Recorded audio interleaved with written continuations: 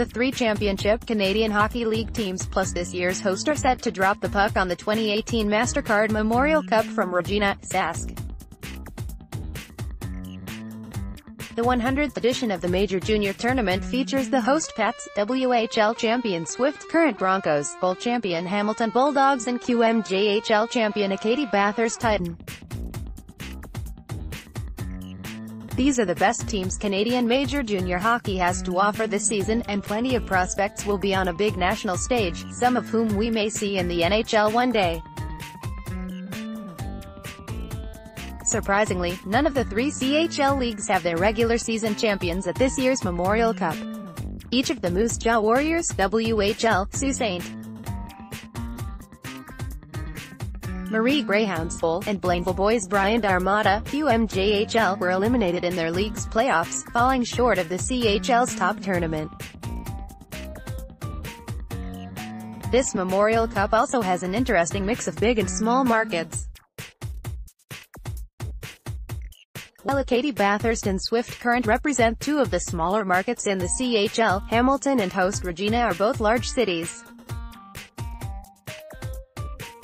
Another interesting wrinkle is that none of this year's teams have had much recent success at the Memorial Cup. The Broncos, fresh off their first WHL title since 1993, are the most recent Memorial Cup winner in this group, and their last championship came all the way back in 1989. The Pats last won in 1974, and Acadie-Bathurst has never raised the cup. The Bulldogs, previously known as the Belleville Bulls, haven't won either, but the city of Hamilton has won it twice, once in 1962 when they were known as the Red Wings, and again in 1976 as the Finn Cups. The Belleville Bulls last played for the Memorial Cup in 2008 but did not reach the final. The round robin is set to begin Friday night with a game between Regina and Hamilton. Here are some reasons to tune in and watch the 2018 Memorial Cup from beginning to end, and where you can see the games. Canadian team NHL prospects in the spotlight. Two of the Canadian NHL teams don't have a player at the Memorial Cup. Ottawa and Winnipeg are without prospects at the tournament, but the other five teams have at least one representative. It's hard to say any of these guys are blue-chip prospects, as there are no first or second rounders in the bunch, but there could be a diamond in the rough here. Leading the way is Will Bitton. The Canadiens prospect was initially ranked as a first-rounder in his 2016 draft year, but was caught up in the Flint Firebirds drama and didn't perform at the level expected. He still managed 30 goals and 65 points in 67 games, totals he hasn't equaled since, but slipped to the third round. He scored 20 goals and 64 points in 62 games this year, his second with the Bulldogs. At the beginning of this season, Canadiens Director of Player Personnel Martin Lapointe talked about Bitton with Sportsnet's Sarah Gangles. "I like Will's competitiveness, but sometimes he competes the wrong way. He tries to hit guys, be physical, and he wastes a lot of energy doing that. I see him jump to hit a guy, and he's smaller and wasting a lot of energy with that. I want him to go into those battles, but instead of finishing a guy and trying to put him in the fourth row, I'd rather see him try to dig pucks out. Knock the player off balance with a hip and win the space to come out of the corner. He's quick. I think he has a tendency of, when things aren't going well, he wants to come out like a pinball. That's not going to be his game at the next level." Another big one to watch is goalie Stuart Skinner of the Broncos. A third-round pick of the Edmonton Oilers last year, Skinner was acquired by the Broncos from the Lethbridge Hurricanes at the trade deadline. After that trade was made, Skinner's play took off. He posted a .914 save percentage and 2.68 GAA in 25 games with Swift Current, much better numbers than he had in Lethbridge, 3.38, .897. In the playoffs Skinner was even better, 2.20, .932, and his most impressive performance came in the WHL final, where he out-dueled three-time WHL top goaltender of the year, and Team Canada's WJC starter, Carter Hart. Skinner shut out the Everett Silvertips in Game 6 to clinch the title. Swift Current Broncos goalie Stuart Skinner. Robert Murray, WHL. Here's a quick look at the rest of the Canadian team-affiliated prospects. Glenn Godden, Calgary, a 6'1" center. Godden was a fourth-round pick of St. Louis in 2015, but was left unsigned by the Blues. The Calgary Flames swooped in and signed the 21-year-old to a contract in November, and he had a monster year, finishing second in WHL scoring with 125 points in 67 games.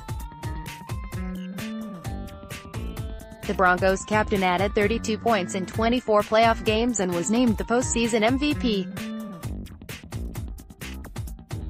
Cale Fleury, Montreal, brother of Carolina first-round draft pick Hayden. Cale is a 6'1" defenseman picked in the third round by Montreal in 2017.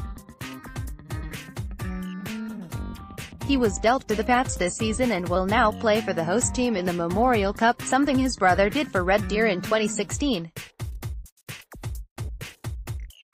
Cale posted 51 points in 68 games this season, but acknowledges his main strength is his defense.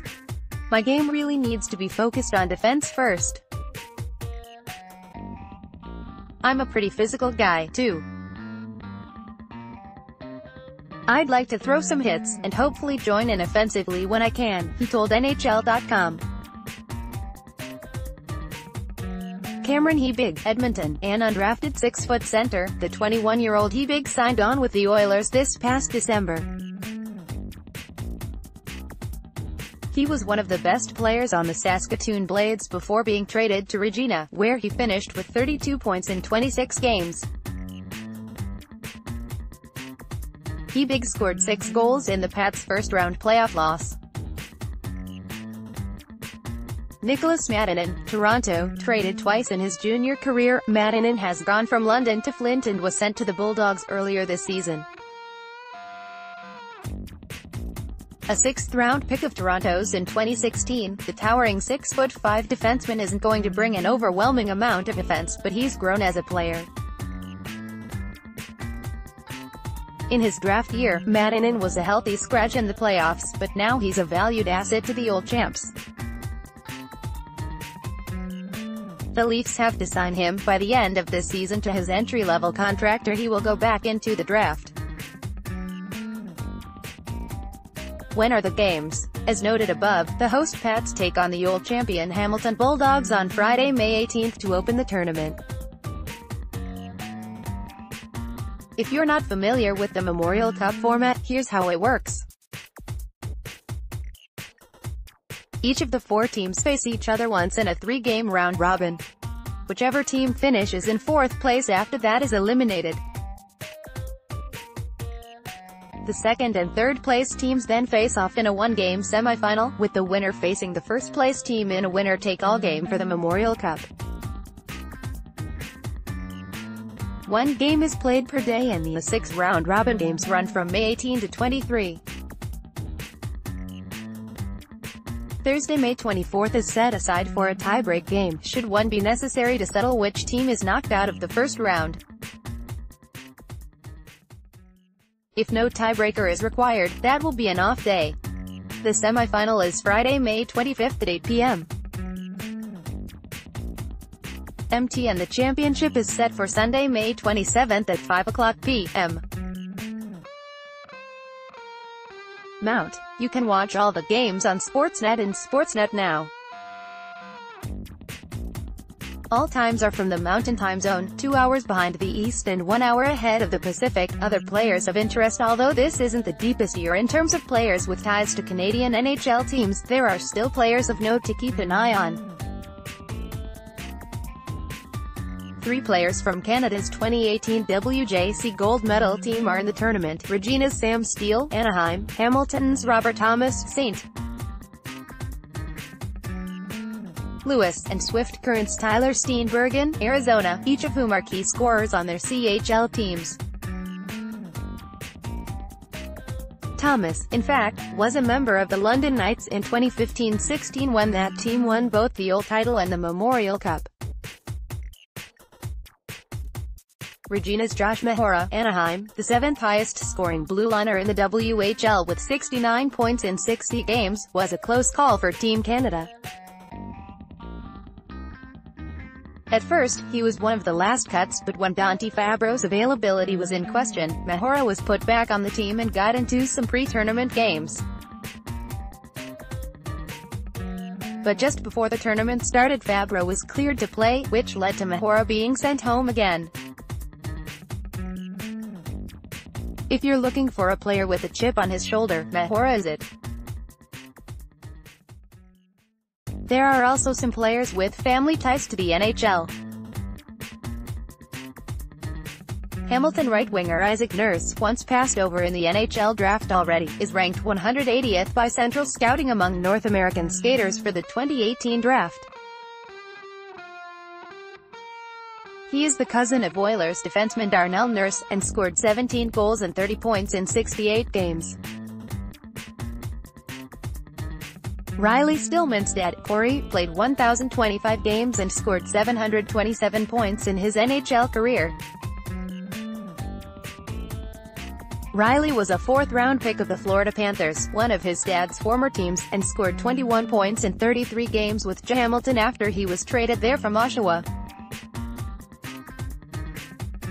Savan Kyra is the brother of Oilers forward Judra Kyra.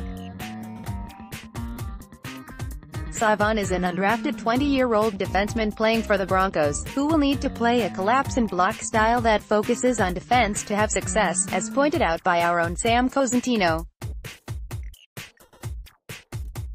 And finally there's Jake Leskishin, whose father Curtis played 1,033 games in his career as an NHL defenseman. Jake is a 5'11" center for Regina, and he scored 40 points in 64 games for the Pats this season.